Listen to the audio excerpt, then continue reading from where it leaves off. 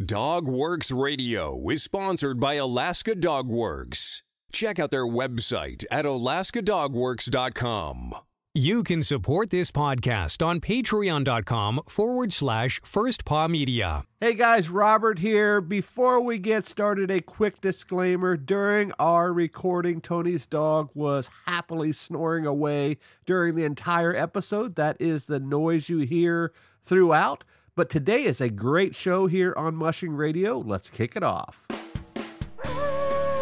Radio Free Palmer 89.5 KVRF presents Mushing Radio, hosted by Robert Forto.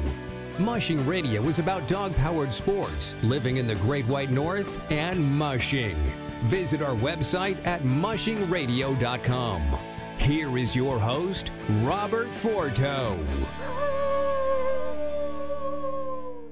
Hello and welcome, everybody. This is Robert Forto, and you're listening to Mushing Radio here on KVRF 89.7 in the Mat-Su Valley. RadioFreePalmer.org is our live streaming site. You can find all of our episodes over on dogworksradio.com. And be sure to check us out on social media. Search for Dogworks Radio. And I am joined by my co-host, Toni Reitter, calling in from Kenai, Alaska. Toni, how's it going today? Going really well. I'm going to apologize now if you hear any dogs barking. I'm pug sitting for my parents, so I've got two very wild, rambunctious dogs who know that I'm busy for the next half hour, so they're going to get to do whatever they want. Well, we are a dog podcast, so barking dogs is okay as they say. So we have an interesting show today. It is the middle of summer, and it is definitely hot by Alaska standards here in the Mat-Su Valley, and I'm sure down on the Kenai Peninsula. I think we're in the 80s up here. What's it like down there? I think it got up to 70 over in Soldotna, but here in Kenai, since we're right on the water, we have a really nice breeze. I think we're mid-60s, which is a heck of a lot nicer than 80 degrees, so I'll take it. And it is the dog days of summer for the sled dogs. At least our sled dogs are basking in the sun and gaining a little bit of weight in the off season. That's what a lot of sled dogs do. And unless they're working on glaciers or tours or something like that, most of them have most of the summer off because it's a little bit too warm to be running sled dogs. A good rule of thumb from a musher's perspective is if it's below 50 degrees or low humidity is sort of that sweet spot to take your dogs out. And unless you want to run at 4 o'clock in the morning in these summer days, we will not see those temperatures in the daytime until late August, early September for sure. So with that and the heat of summer, just this past weekend was the Iditarod volunteer picnic and signups. I know that you attended, and it was not what you expected. It was a pretty small turnout, wasn't it? It was small. It was quiet. A lot of the pomp and circumstance didn't happen. Normally, there's a little more excitement where they announce like the teacher on the trail, and there's a lot of hype, and really there weren't a lot of people on the microphone talking or giving speeches, which isn't a huge deal. Nobody really wants to listen to somebody pontificate, but it just felt a little different in that way. And then the turnout was really small. Not a lot of mushers signed up in person. And not a lot of volunteers came out. I don't know. I'm sure it's a combination of things. I spent over $100 just getting there and back, gas-wise. So I'm sure economy had a lot to do with it, as well as the fact that y'all promised us that it was going to be a scorching hot, sunny day. And so that might have kept some people away. I dressed for 80 degrees. And I don't even think it got up past like 65 there. It was foggy and cold the whole time during the picnic. So it was still a good time. I got to hang out with quite a few of my Iditarod friends that I only see twice a year. And I actually got to spend a lot of time chatting with Jeff Schultz, who is my photography hero, which if you followed me on social media, I have a little bit of a fangirl obsession with Jeff. So that was a lot of fun. Because it was so quiet, Jeff was actually able to mingle and chat with friends and with fans instead of having to just take a bunch of musher portraits like he typically does. So it was a little different. I wouldn't say it was horrible or bad. It was just very different, and it kind of felt like a change in the tide from what we've experienced in the last 50 years of Iditarod. It does feel like maybe things are changing as far as who we're going to see in the race in the future. So a little bit of uncertainty, which this person here does not like change. So it was a little unsettling that way. But for the most part, it was good. The food was good, and there was a lot of it because they were expecting a lot more people. So overall, it wasn't too bad. Well, let's talk a little bit about the turnout. You had mentioned that the economy may have something to do with it. And I know that we've talked a lot on this show, especially Alex and I. Alex Stein, my co-host for many years, talked about sort of the future of mushing. And economy was one of the things that we always talked about. And we're definitely seeing that as we speak, not only with gas prices, but dog food and groceries and everything that that you and I spend our money on. Of course, the dog mushers and volunteers have to spend that on as well. One thing of note is airfare, and I know that a lot of volunteers, in particular, they have a teacher conference right before the picnic. My neighbor right up the street, Vern Halter, typically does that. He usually has a heck of a turnout for that. But I was looking at airfares just this morning, Toni, and typically you can fly one way to Seattle for about $100. And that could be a red-eye flight, but it's pretty good, $125.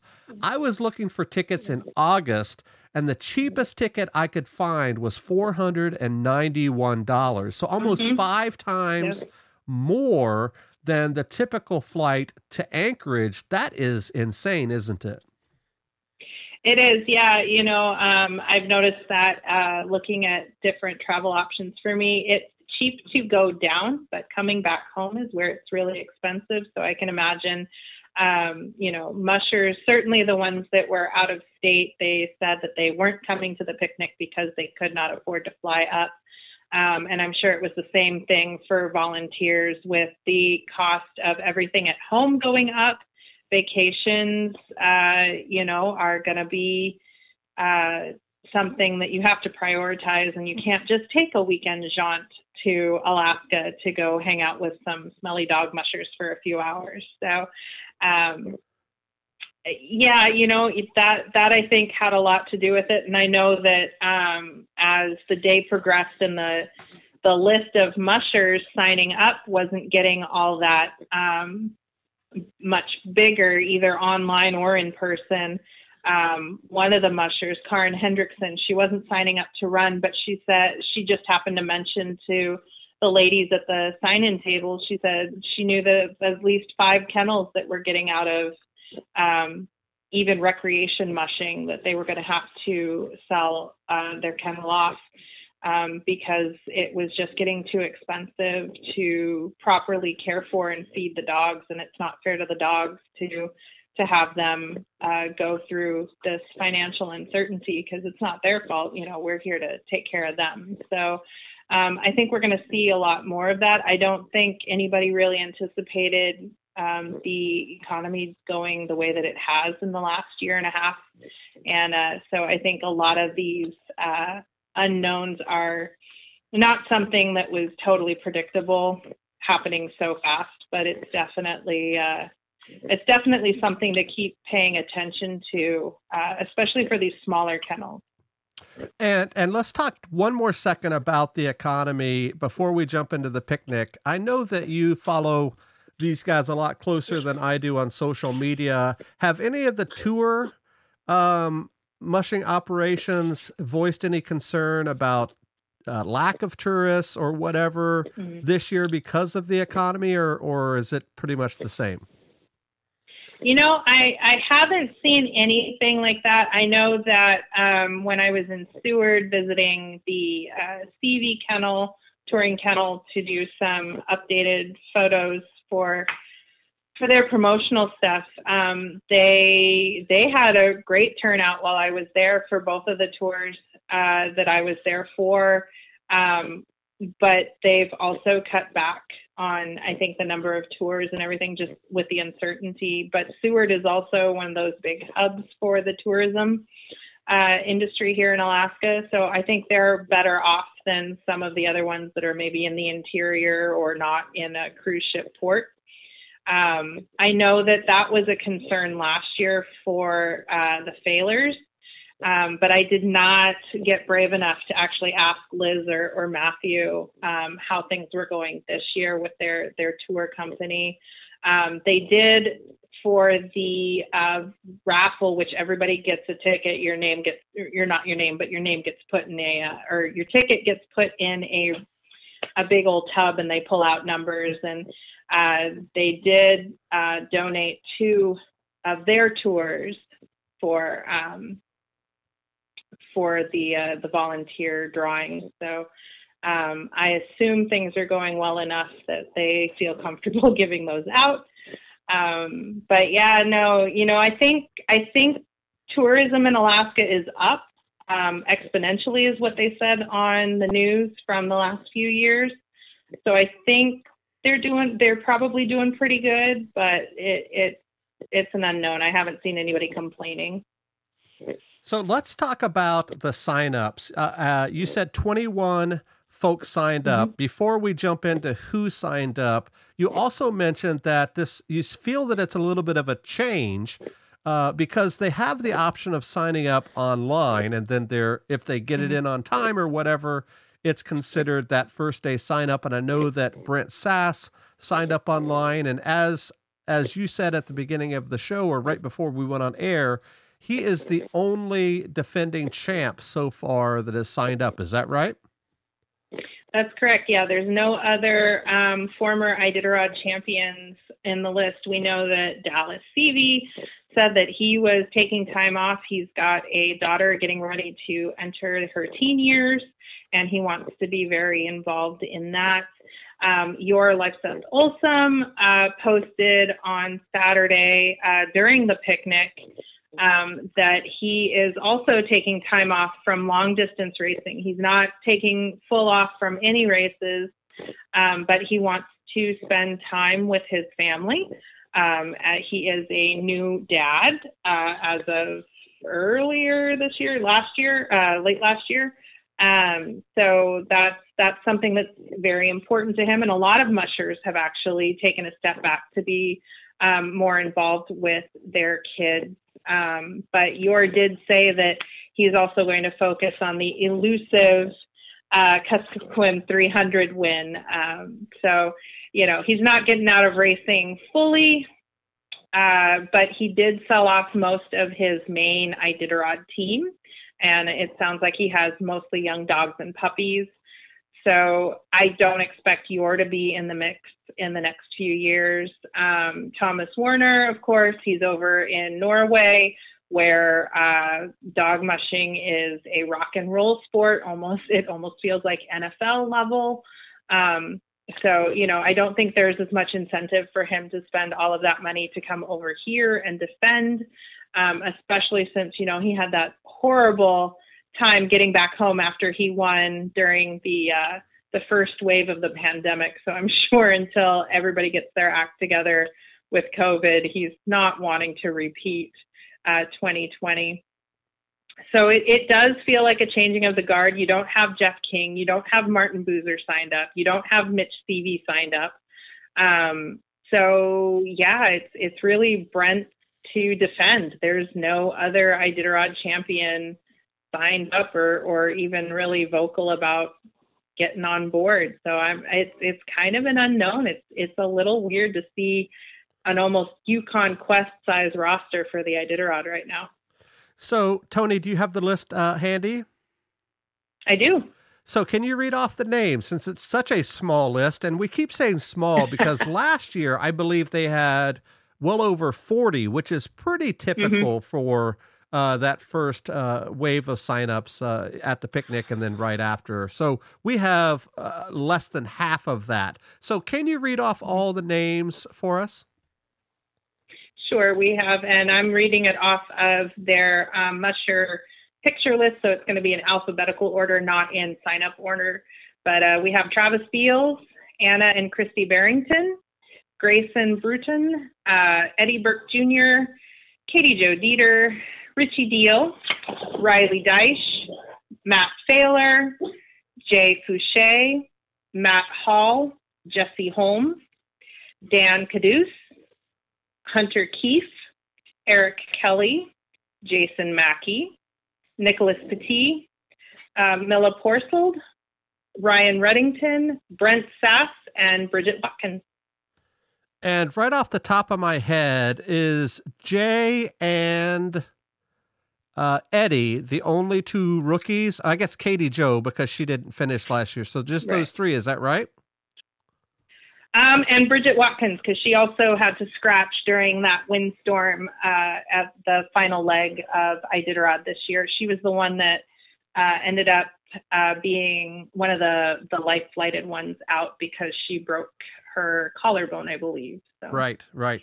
And one of the traditions at the Iditarod picnic, and one of the main reasons why a lot of these guys show up, is at the end of the picnic, they have a drawing for the entry fee is waived. Of course, you have to pay for it first. You have to write a check and put it in the pot, so to speak, before they draw these. But they had two this year, and there's an interesting parallel I saw on Facebook. They had a picture that said turning heads and seeing double. And I thought that was pretty cool. Of a way to describe that. So with that, who are the mushers that got the free entries? Christy Barrington was the first one drawn. She's, of course, from Seeing Double Kennel, which she runs with her twin sister, Anna, hence the Seeing Double. And then Travis Beals from Turning Heads Kennel won his entry fee back. And I did miss one of our rookies. We also have Hunter Keefe, who's running one of the Reddington teams this year. He's also running his rookie race. So five rookies. Yeah, Trav. Five rookies. 5 rookies. Yeah. 5 rookies. So right now it's a really huge ratio of rookies. But yeah, no, Travis and Christy, they shared a high five, and they got their entry fees back, which was kind of fun. And yeah, I had to caption that picture, just, turning heads and seeing double and turning heads. It just was such a funny little play on words. Oh, that was your picture, your caption that said that. It was. Okay. It was. Very good.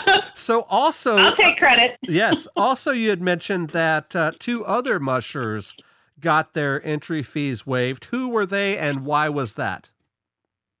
Sure. Matthew Failer and Dan Caduce both had their entry fees waived. Matthew Failer, people may remember, won most inspirational because he had to take down the very aggressive moose on the trail and then had to, of course, dress out the moose before continuing on the race. He protected quite a few teams that were dealing with that. And my understanding is Matthew's not a hunter. He'd never dressed out a moose before. So kudos to Matthew. And then Dan won for Humanitarian Award. He ran the race, came in 4th this last year with all 14 dogs that he started with, which is kind of unheard of. I think the highest team had been Jesse Royer, who broke top 10 when it was still a team of 16 dogs.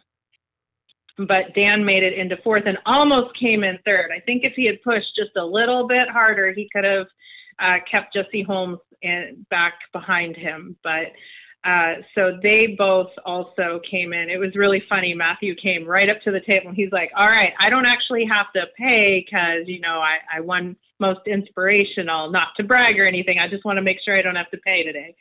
So really kind of fun to celebrate that. And it's not something that I think a lot of us think about right off the top of the bat, that, oh yeah, by the way, these guys won these awards and they're also now entered basically into the Iditarod. So.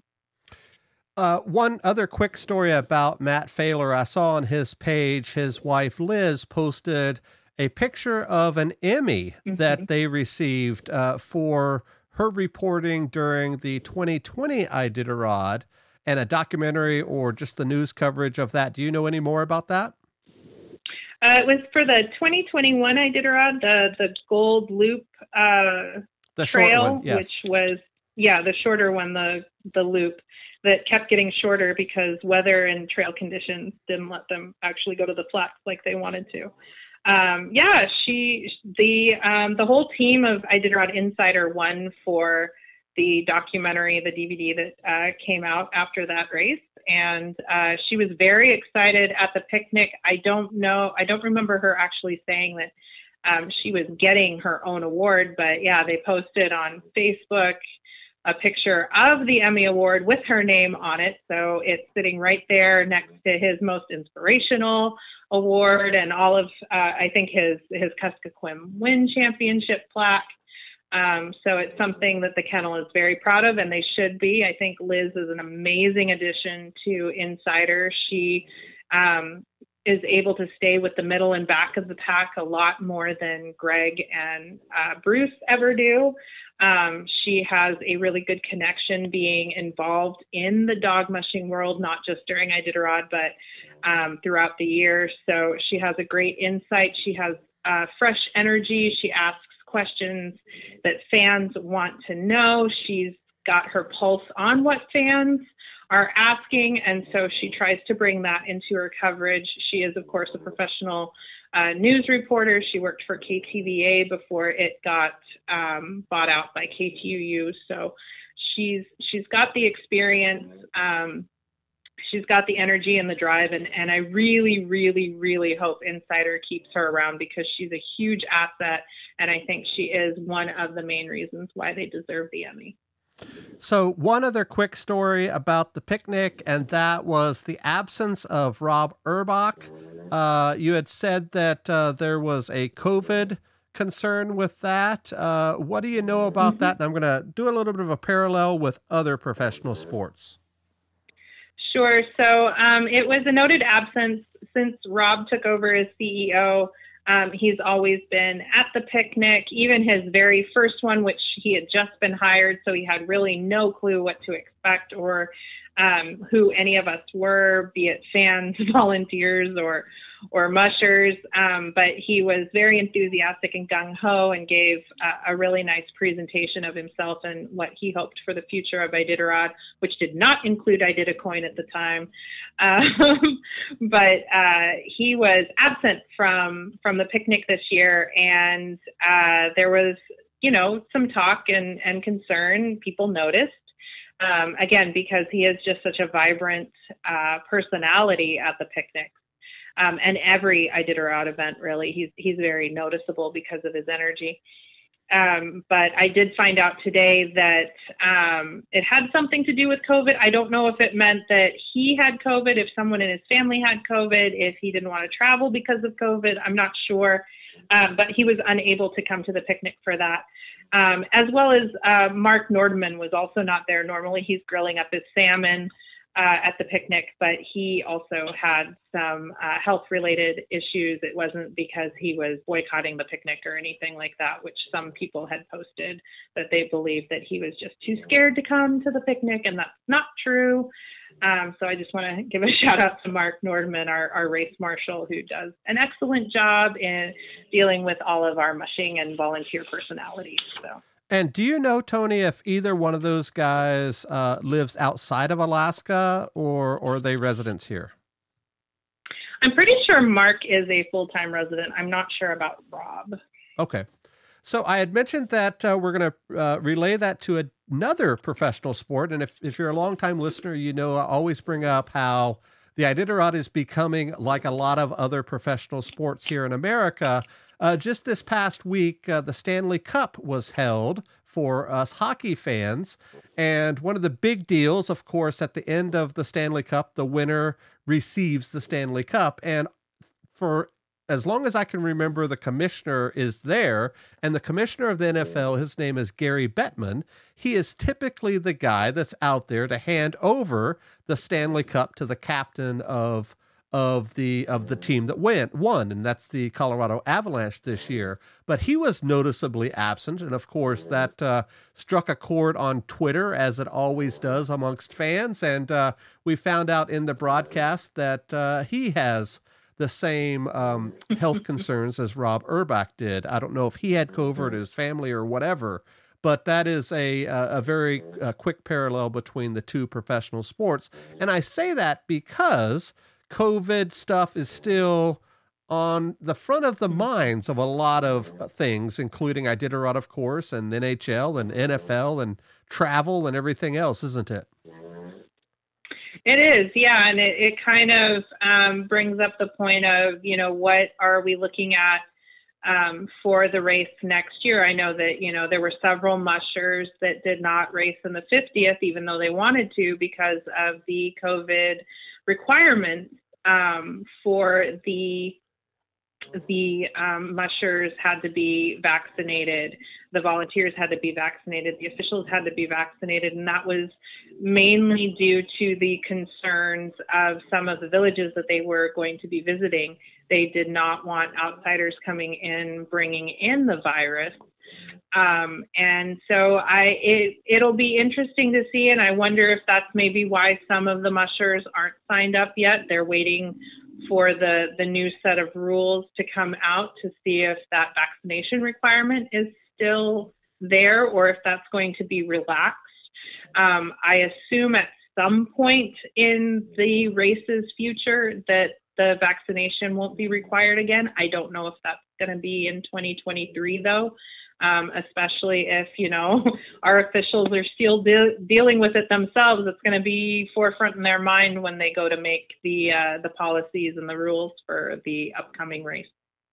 So before we switch gears, anything else on the picnic or any other news relating to it?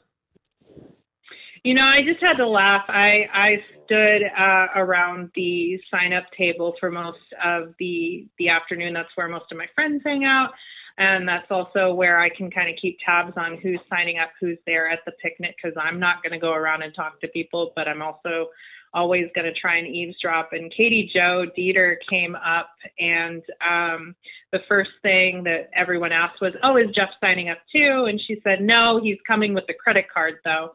So Jeff paid for her entry fee, but she did mention that, she was looking forward to finishing the race, hoping that, the wind wasn't as bad as what she did. She heard all last year that it's never this windy. It's always really windy, but it's never this bad. And so she mentioned that, she's going to be kind of upset with all of the first-time rookies if the weather does go back to normal and not have that freak windstorm that they dealt with this last year. Because she's like, I'm going to feel like everybody else gets to do this their first time and it's just normal. But yeah, so, just fun stuff like that. Christy Barrington and Andy Poole, before they even came to sign up for the race, they rode by on their tandem bikes. So there were just a lot of random moments that only happen at the Iditarod picnic. So, I think a lot of people missed out. There weren't as many old-time mushers there, but I feel like, we don't always necessarily need them. If we are looking at a changing of the guard and a change of tide, then maybe some of these other mushers that are just recently retiring or just taking a break, like Karen Hendrickson, just come on out and have a good time, eat some free food. We all love you. So maybe next year we'll have a bigger turnout. All right. And for fans that are listening on the podcast, you're going to get another portion of this show, whereas the guys that are listening on KVRF, they're going to miss out on this breaking news that I found out about. And we sent out a Facebook message or a Facebook post on Facebook and Twitter this afternoon that says, "Hey, we're recording tonight. Does anybody have any topics that they would like us to discuss?" And one of our fans mentioned that they would like us to talk about the Idita coin and sort of its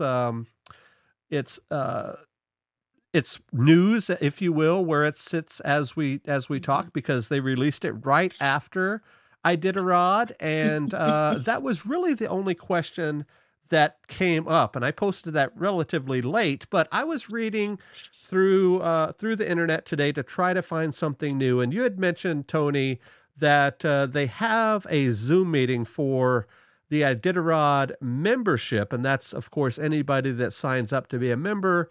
That's where their quote-unquote breaking news happens, or updates, or pats on the back, or whatever. So we may get an update then, but the earliest story or latest story that I found was right after it was released, and I did not know this, but they call it the IditaVerse.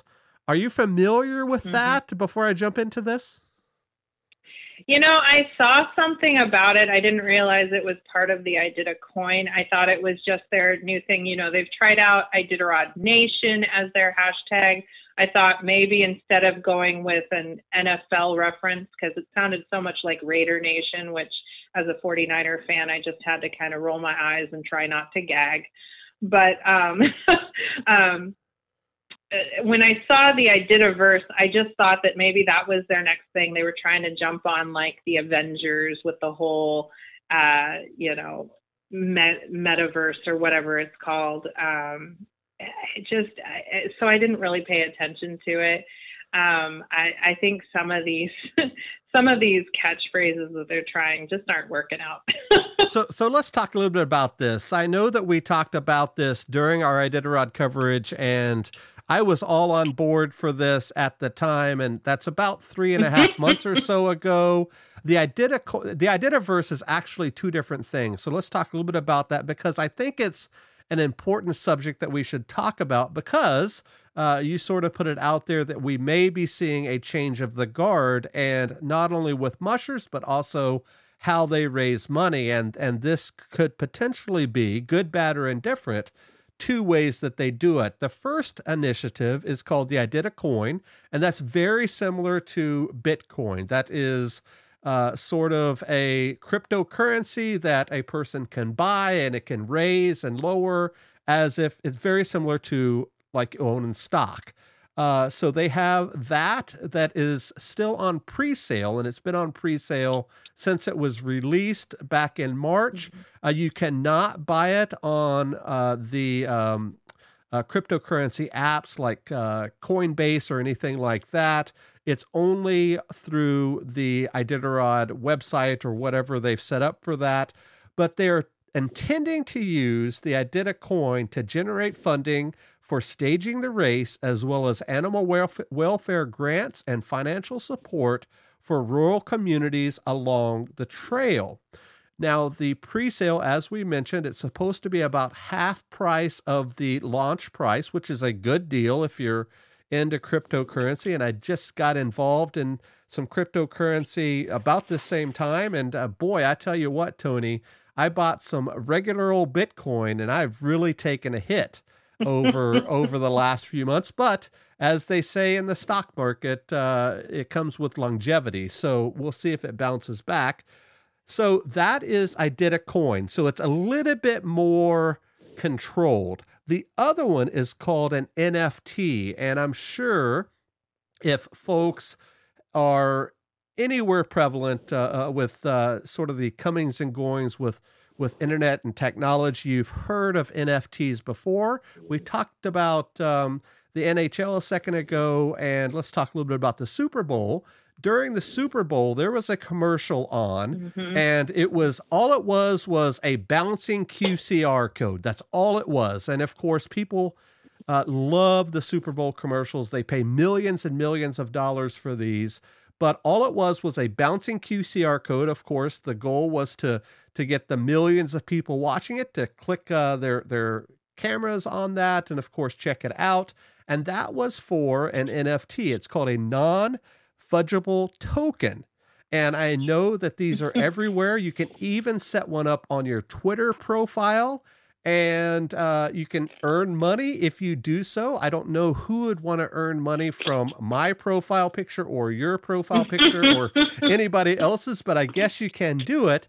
But the idea behind an NFT, it's not like Bitcoin, it's not like the Iditacoin, but it's like a piece of art, a piece of digital art. So if you have this on Twitter or through the Iditarod, technically, you could buy it for X dollars, and then at some point, somebody could buy that from you for Y dollars, and of course, hopefully, make money from that. And that's their intention with the NFT, and their NFT, according to the news release, bears the Iditarod's 50th anniversary logo. So they're banking on that 50th anniversary logo as being worth some money, and they also intend to use the NFT to raise money for animal welfare and, of course, staging the race. Now, we talked about Rob Urbach, and he's kind of a mover and a shaker, and he talked about doing a whole bunch of different things, and it's going to be the Iditarod of the future. I know that you're a little bit against this because it's definitely different from, it's definitely not your grandpa's Iditarod, as they say. I think that's a Lincoln commercial or a Buick commercial or something. They say this is not your Oldsmobile. They say this is not your grandfather's Oldsmobile. So it's definitely not your grandpa's Iditarod, but this could be the wave of the future. So I know that you're apprehensive. Tell us about it. Yeah, I think, listening to the different volunteers and fans that were at the picnic, Iditacoin was kind of the butt of the joke. Like a lot of people said, and I think I've even made this argument, you need to know your audience. And it's not like dog mushing is chock full of money. It's not like, the fans that really follow it are into investing in new currency or technology, because we also don't have a lot of money. And that was the big thing that also tied into their partnership with the new merchandise that's all so outrageously priced that, nobody's buying the stuff anymore. We can't afford it. It's very much cruise ship prices, is how someone put it on Saturday. And it kind of feels that same way with Iditacoin and the NFT, which, first of all, you need people to actually understand it, especially, again, the Iditarod audience. Not a lot of tech-savvy people, not a lot of people willing to throw money at something they don't understand. And so the kind of shrug from Rob and others where it's like, well, it's Iditacoin, it's Iditarod, so just support it. It isn't really enough. There isn't a lot of trust right now in Iditarod, and there hasn't been. That's why Rob got hired in the first place, was because there was a lot of trust lost by the original or the former board and leadership of the race. So while I applaud him for trying to do new things and get more interest and get the hip, new, young crowd, it doesn't always come off sounding like they're listening or that they even really know who's participating. I know that's a big thing with even the newer fans that came through from like the Ugly Dogs, who are very tech savvy, as we know, because they did come from the social media tech side of things. A lot of them are not fans, I know, of Iditacoin, but they also are feeling just like the old timers are, that nobody's really listening at Iditarod. And that's something that I've gotten all weekend. I should have let you know this before we even went on air. I've gotten a lot of messages from people I don't know, I've never met, I've never really interacted with them online.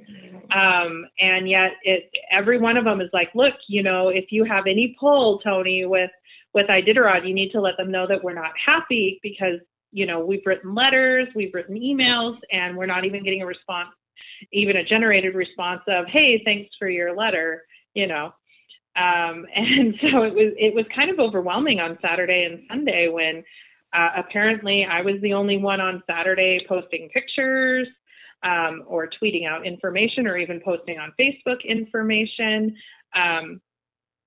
It's like Iditarod's kind of lost its way with its fans, is how I'm hearing from other fans. I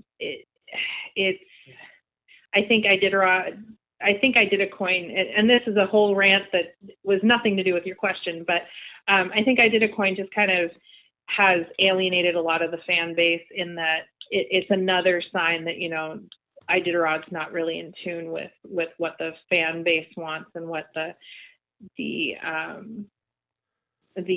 established fan base is used to. And that's not necessarily a bad thing to be different. You know, I don't think Rob is completely wrong to try and make Iditarod come into the 21st century or the 22nd century. I don't even know what century we want to try and jump into. I really don't. I don't know where I don't know where Bitcoin falls into. Is it 21st century, or are we looking ahead to the future? I think it's right now for sure. So can I ask a couple of questions? And sure. By far, Toni, I am not a cryptocurrency expert, as I mentioned. I've been dabbling. You know in more it. than I do, yes, so you are the expert tonight. Yes, I've been dabbling in it I am late to the game by a heck of a long shot for sure. But I have a couple of questions, or actually first a statement and then a question.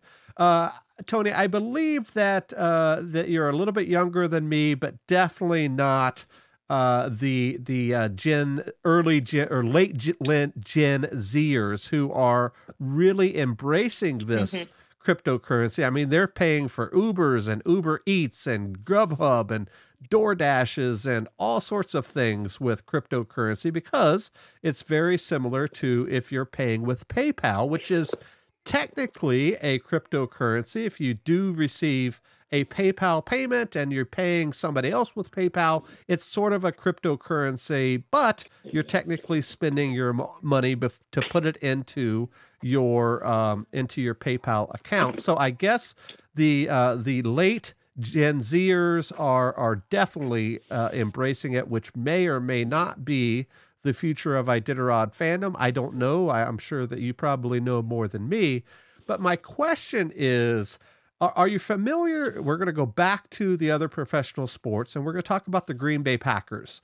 The Green Bay Packers are the only publicly traded NFL team, and they're publicly traded through stocks, meaning if you're a fan of the Green Bay Packers, you can buy stock in the Green Bay Packers and earn a very, very small percentage of the team. And I guess that gives you a little bit of a say or a little bit of a pat on the back or whatever it gives you, a certificate to hang on the wall that says you're an owner of the Green Bay Packers. How do you see that this is different than that? Because people love that idea with the Green Bay Packers and what they do. That's a good question. You know, I kind of feel like that's what we get with the ITC membership. And we used to actually get a whole lot more than what we do now for the same amount that we pay. But, you know, it used to be that anybody could be an ITC member, and that meant that you got one vote during the annual ITC member meeting. Now we don't get that vote. We do get a little card, and we get a 10% discount in the gift shop, which we also got before. And I've been going through, if you followed me on social media at all, you've seen that I've been going through my grandparents' stuff, and I've come across where they used to get certificates, and, you know, you are a member, you are an Iditarod Trail Committee member. That means something. Congratulations. So very similar, I think, to what you're talking about with the Green Bay Packers. If that's where they're going with Iditacoin, I think that might help with the younger fan base, but they need to actually have a younger fan base, and I'm not sure that they're reaching that just yet. You know, they're sporadic with their social media. they are, they're not really engaging anything younger. They're really not doing anything different with their PR. Like I said, they're trying out these different hashtags like Iditarod Nation, which doesn't get half the traction of stuff that other people have come up with, whether it be Musher Twitter or other hashtags. So, you know, and then you had the whole issue this year with a lot of fans feeling like there wasn't enough transparency. So not only are they not really getting the younger generation, which, by the way, I'm a geriatric millennial according to the latest, greatest terminology. I am not anywhere close to Gen Z. Okay. You know, let's not youth-en me too much here.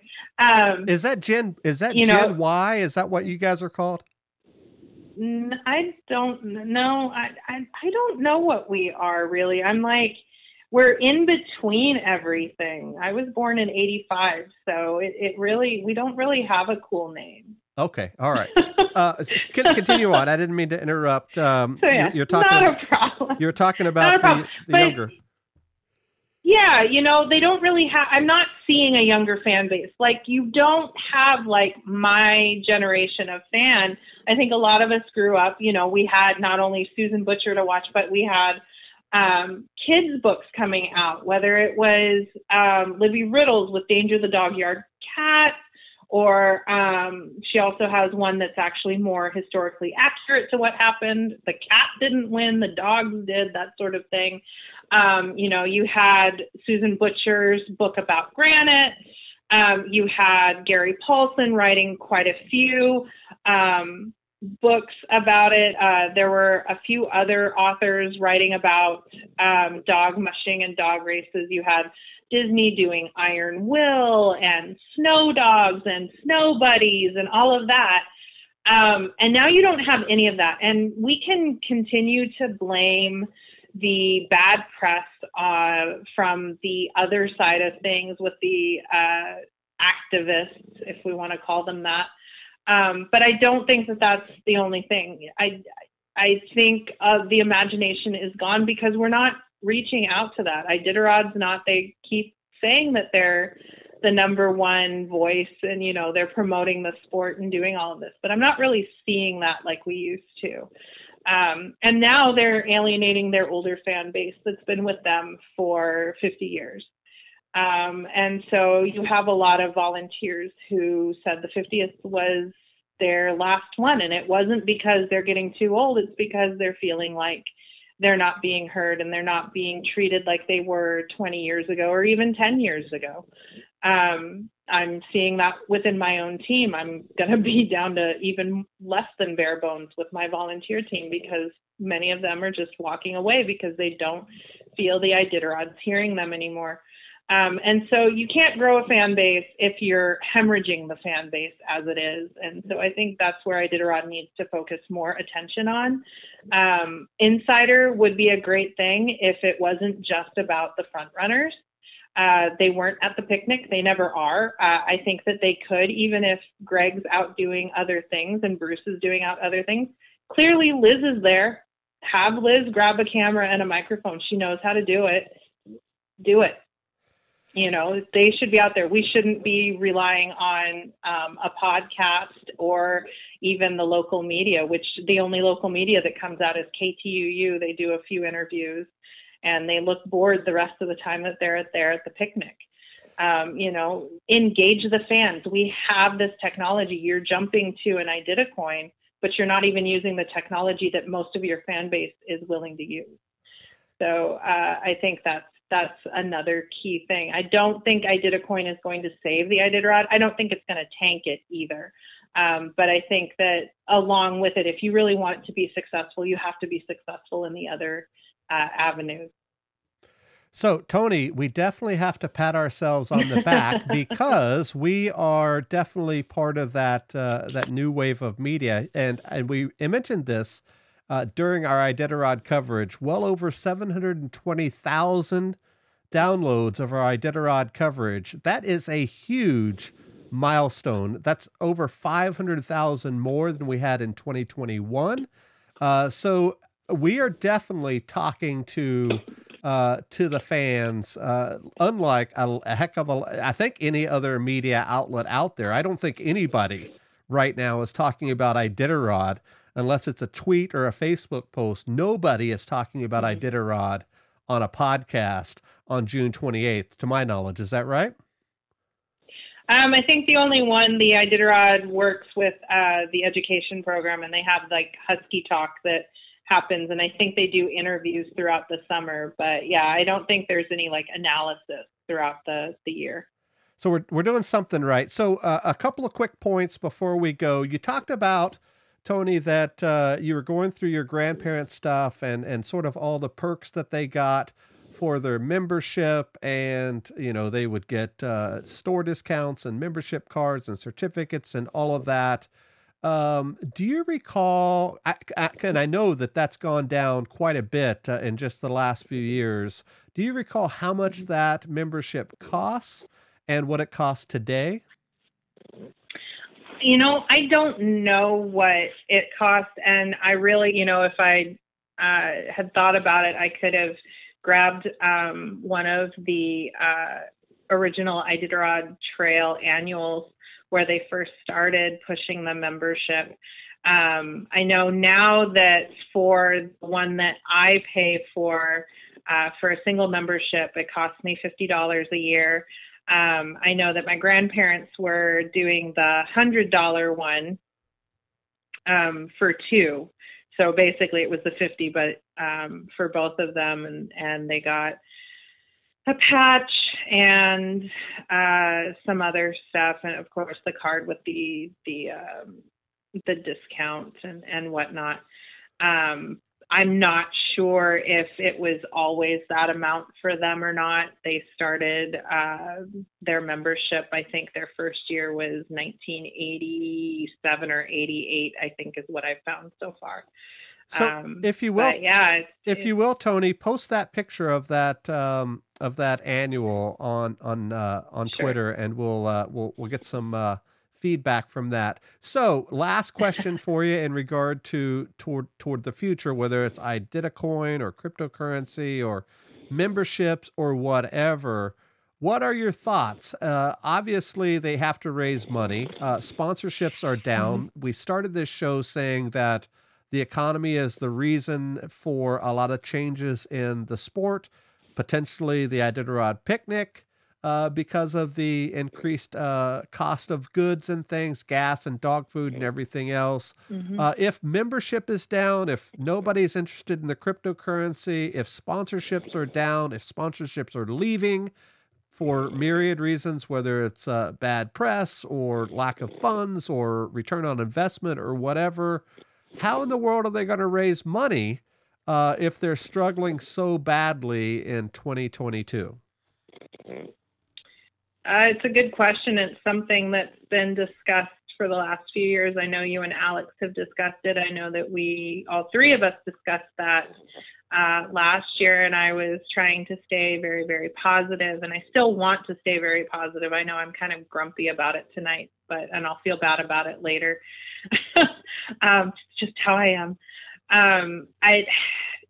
Danny Seavey, a few years ago, when the Iditarod tried to blow up the last time, Danny came up with an idea of getting rid of the money entirely. Any monies raised to run the race were to go back into the mushing community, especially those in the villages, which is what the Iditarod started for. They wanted to preserve the history of the Alaskan Husky, of the Alaskan sled dog, and that happened in the villages. That's where it started, and they wanted to continue that tradition through dog racing, which people were getting out of because sprint mushing wasn't doing enough in long distance. It was something new and something exciting and something that they could hopefully make financially viable. So they did that, and now we have 50 years of Iditarod, and that's great. But now we're kind of falling backwards quickly. And so Danny Seavey proposed and got a lot of flack for it from a lot of fans. But he proposed that, if you want to make it a race, fine, but there's no prize money for the winners. All of that money goes back into the logistics of the race, and most of it goes back into the villages to promote dog mushing for those communities and those traditions. I don't know that that's also a viable option, but I think that would change and control the narrative, as Iditarod keeps saying, of where, it totally takes the argument of we're only in this for the money, which we all know as fans and as mushers, we know that there's no money in dog mushing. It just goes right back into the dogs. Nobody's getting rich off of this unless they can funnel it into a side business like we see with the CVs and the boozers and the kings and the butchers, where they all go and they make their little tours, they make their money off the tourists. I don't know that we will ever see the giant purses of the 90s and the early 2000s again. I don't know that our economy can support that in any niche sport, whether it's dog mushing or something else. But I think where Iditarod will really need to focus on their fundraising is they need to be more transparent about things. They need to start listening to the concerns and the wants of the fan base, both new and old. I love that Rob's trying to find other ways to funnel money into the race. But part of that is keeping the imagination and inspiration alive. And so I think they need to focus a little more on that than just chasing the dollar. 2 replies to that, Toni. You had mentioned earlier in the episode that Thomas Warner, past Iditarod champion, lives in Norway, and you said that they are rock stars over there. It's like the Olympics. They are. And a friend of mine, KP, Karosh Forto, and I do another show called The Dog Driver, which is all sprint mushing. And we talk to all those guys over in Norway, Finland, Sweden, Europe, everywhere. And they say most of the big races over there are not purse driven. They do not receive a purse for these huge events. And I know that Thomas has won or participated in many of those. So at least on the other side of the world, that's how they're doing it, is they don't have those huge purses. And another point to make is I know that sprint mushing is a entirely different animal, but my business, Alaska Dog Works, sponsors the dryland races here at the Chugach Dog Mushers Association, the only dryland race in Alaska, and it's called the Alaska Dog Works Dryland Derby, and we put up the money for that. And one of the things that the club does is we are allowed to say where that money goes. Is it going to go for the purse? Is it going to go back into the club? Will it go back into the community or whatever? And up until recently, it's all gone to the purse, just because we want to have a draw of people coming down from Fairbanks, and of course folks from Canada and everything else coming over to hopefully win some money for the race. But at least it's an option where we can say our money is going to go here, wherever that is. And like you said, I don't know if it's an option for Iditarod, but we've talked about this many times. If you're not in the top 20, you're not winning any money anyway. You're going to get your $1,049. Right. So a good portion of the field is not taking home a check for doing Iditarod. And even those, those 10 through 20 are not getting a heck of a lot. I mean, it's 1,000 or a couple thousand or more. Of course, the top 5 are getting decent money, but it's not enough to support a kennel on. So yeah, I don't know the answer to this. Like I said, I don't know if it's membership or sponsorship or cryptocurrency or what. I have no idea. But I don't think, like you said, I don't think that the folks that are the diehard fans right now, if they're only paying $50 a year to be those diehard fans, and of course some of those guys pay the insider, but most of them don't, I would suspect. You definitely cannot continue a million or multi-million-dollar event just by those $50 donations, can you? Right. No, you can't. And, Insider likes to pride themselves on being the main draw of money from the fans, and that's great and all. But again, you got to listen to the fans. And I know that there are a lot of people upset about not getting the coverage that they want. And a lot of that is because people don't understand the logistics of Alaska. And I get that. And I know that Greg gets really frustrated that people don't understand that. And I think that he's starting to listen a little bit because we do now have Liz Failer out there, and she's following the back of the pack, which is something that we haven't had in a good long while. We're getting the live feeds a lot more out there. Not just of the top teams. They did leapfrog. They had one more crew than they normally do. So I think they're going in the right direction, but that's also not going to get you financially secure, because at some point, you're tapping out your fan base. You've got to grow this fan base, and you can't just do it by doing the glitzy, glammy stuff that's trending today, but may not trend in 2 years. Yeah, there's so many pieces to the puzzle, and I don't think there is one answer. I think that, maybe I'm being a little too harsh, but I just know from what I was hearing over the weekend that there are a lot of people that are frustrated that they miss some of the old school stuff. They also kind of miss that, there are opportunities, not just Bitcoin, but other opportunities in the digital age that they don't feel Iditarod is capitalizing on. So it's a big thing. We're not in the back room where they're all making these decisions, so we don't know. It'll be interesting. I hope to be able to listen in on the Zoom. It's happening in the middle of the workday for Alaskans. I don't understand that either. Like, pick a Saturday, guys. Let us all come and be a part of it.